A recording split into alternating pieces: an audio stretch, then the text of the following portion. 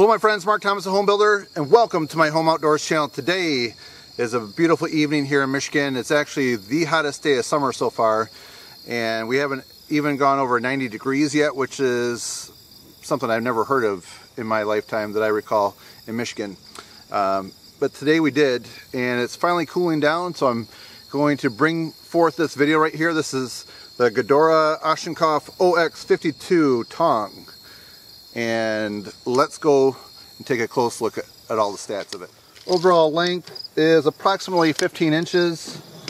The jaw width, I've seen somebody online advertise at 10.4, and yeah, it's just a little over 10 inches.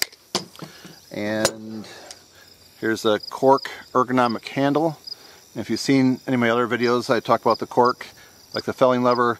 It's not like cork off a wine bottle. It's heavy-duty cork that looks like it's built to last. And it's got a great grip, and it looks like it'll last you for years and years and years. Alright, now the tips on here are very sharp. They dig right into the wood. I've only used this a few times just trying to get the hang of it.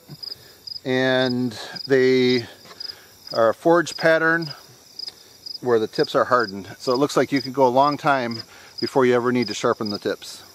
Alright, now I think we should give it a test out. What do you say? Alright, so here's my chopping block right here. I've cut some blue spruce. If you've seen my felling lever video, this is some of the wood from that. And you can grab the ends of it. Let me get a measurement for you, just so you know, like the width, the diameter of this. This one is pretty close to 9 inches.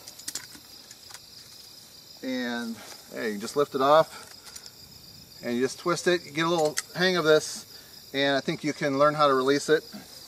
You can grab a log that's on its side. I grab it near the top. That way it rotates. Look at that.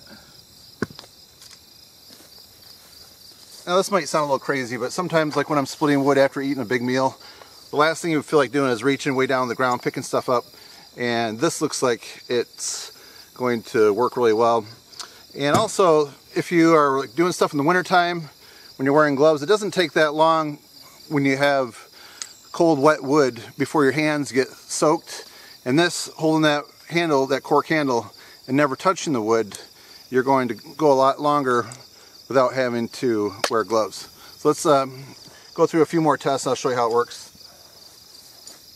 Just so you know, it's not a couple of lucky times that I've used it. Taking it off. Alright, you can actually grab a small piece of wood there, let go of it.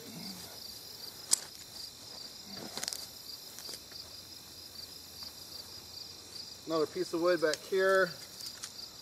You can just grab it in the center and carry it.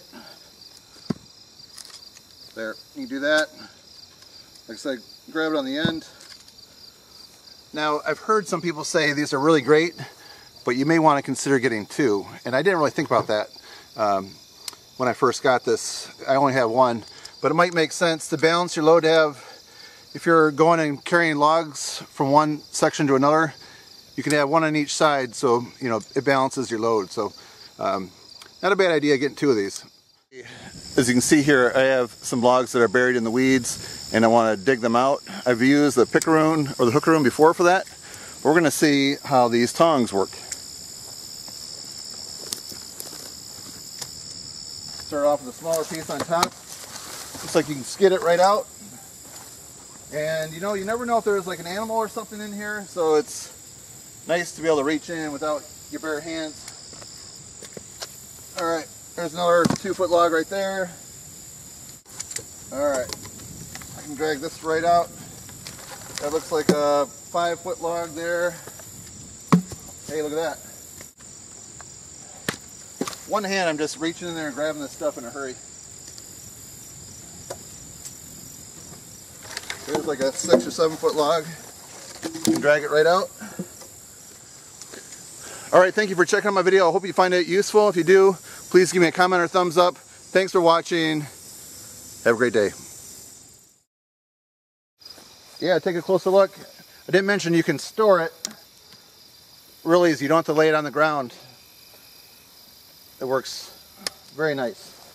Alright, please check out soon. I've got my next video review coming up. It's the Big Ox by Ochsenkopf. It is The OX635H. H, again, it stands for the hickory handle. It's got the rot band system, and this is a serious splitting wedge. And I mostly cut hardwood, and I think this is going to be my tool for splitting the 6 full cords of firewood that I go through every winter. So stay tuned for that. That'll be out later this week. Thanks for watching. Tschüss.